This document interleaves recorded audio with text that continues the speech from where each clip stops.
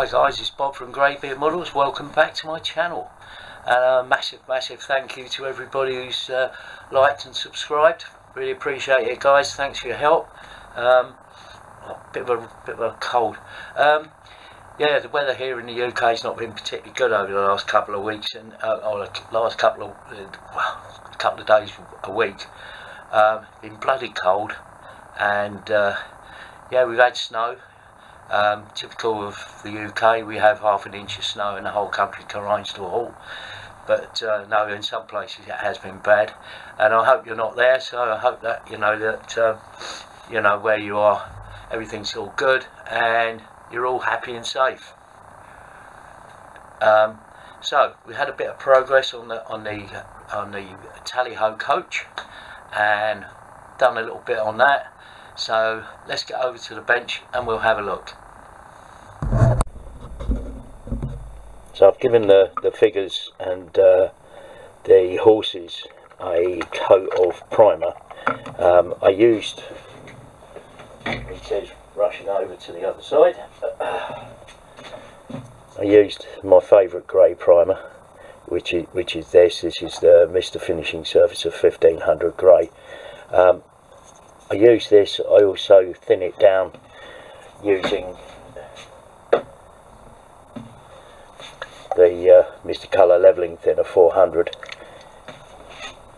Do it about a 50-50 mix. But what I've done is just give them basically a very thin coat of primer. This one actually was on the carousel here, and I went round and he was the one that was, I had a little bit left in the cup, so I just finished it off on here. But the idea of this thin coat is just to have a look again at the joins and things, and have a look to see if there's any further work to be done. And as you can see here, where that was filled, that needs more work, and in the back end of the horse here, that needs some work, because obviously there's a fairly sharp square corner there. So it's just a coat like that, just to have a look at, you know, what the progress is like on each of the sets of figures as well. So I mean, on this set the figure, I've worked on the seams, tried to clear all the seams, give it a quick dusting over with a primer coat, and there's one or two things that have come up on the arm here.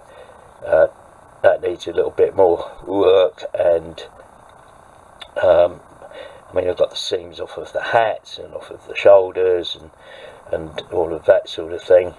But yeah, it just needs a little bit more work, so I'll get on with a bit more of that work, and then I can start looking at what sort of colours. So yeah, so I'll get on with that and I'll come back to you shortly. Right, so we got everything now has been primered, and now we've got to look at colour. And I was looking at what they've got here. It's about the only real colour guide there is. There's a little bit on the instructions that sort of gives you sort of a basic sort of colour. So I've been sort of going through this and trying to work out, you know, what sort of colour it is going to be.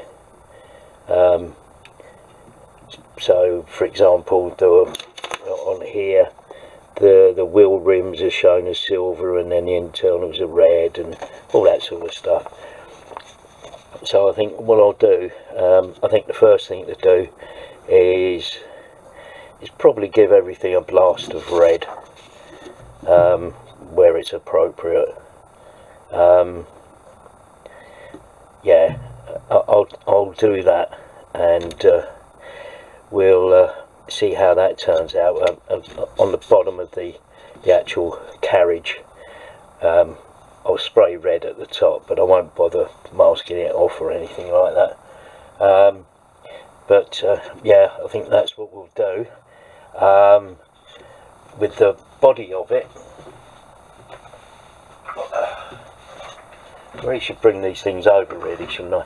So anyway, giving a coat of primer to the insides and the outside, obviously, of the body, and then on the inside I've put a sort of fairly rough sort of seat thing there, just to sort of give the impression of seating. And then what I'll do is I'll give that sort of a coat of sort of a leather colour. But the first thing to do, I think, is to blast inside with some, I think it probably would have been maybe red, not sure, but I think the first thing to do is make sure that we've got some sort of colour scheme in there. It's nothing fancy. I've just put seats in essentially, so they're in there, so that basically when you look in there, there's some seats, which is really all I was after. And then we'll put the rest, we'll put the whole body together once painted the inside, and block off the obviously the door windows, you know, the windows there, and then we'll carry on. But yeah, so now yeah, what I was thinking was just blasting this with some red along this top edge, and I might do the black first. Always try and work on a principle of do the light colours first, and then mask those off, and then do the dark colours. I don't know. But yeah, anyway, so the colour scheme is going to be based loosely on this whole picture, and we'll go from there. Right, so I'll go off and do some of that, get some paint on. The weather here in the UK has been better than it has been for a while. It is dry, it is sort of relatively warm, about 15 degrees at the moment, so not too bad. But yeah, so we'll carry on. Yeah, my main concern, to be honest, is the horses. So I mean, this one looks like it's sort of white. That one looks like it's white. This is all the dappled grey and stuff like that. So I'll do that. I think I'll do them with a base coat of white, and then we'll work from there. These ones we'll do a sort of base coat of a tan colour. We'll have to look through what I've got, and we'll work from there. And then I'll have to hand paint these just to get the extra sort of tones. Figures pretty much as they are here. They look pretty cool, but they're not that great. But yeah, we can make something out of that. Yeah. Right. So anyway, get on with some paint, and I'll be back in a second. Right, so we've got everything in a sort of primary colour. So there's a nice bright red, which is the I'll find it in a minute.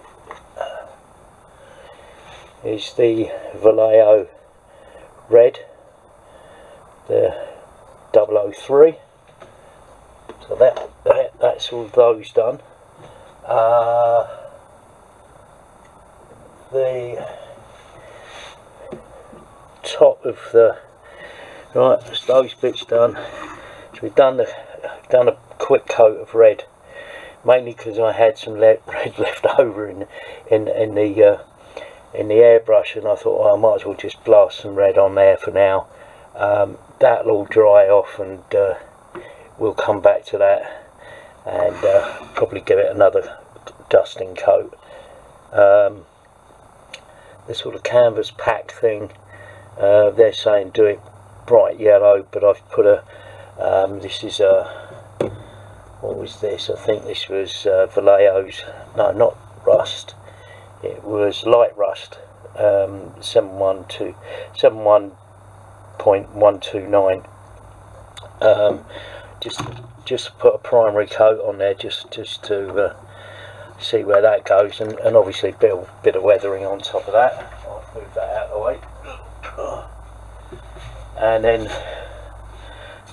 let me just move this out of the way, and then the next bit will be I've done this lot on the carousel, so the horses, so I've got 2 brown horses, 2 white, so I started off with a dark brown that was well, actually it is Model Air dark brown, Dunkel brown, and obviously then I'll bring a lighter brown on top of that, and I've got a number of browns that I can use to just to start to emphasize the light parts of the horse.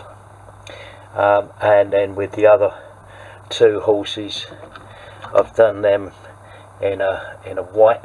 That was just the white grey. Again, the Grauweiss. This is Model Air's 71.119. Just give them a base coat of that, and then I'll work around off of that base coat with the sort of probably a dapple grey, and I've done the wheels in a red as well, and some of the fittings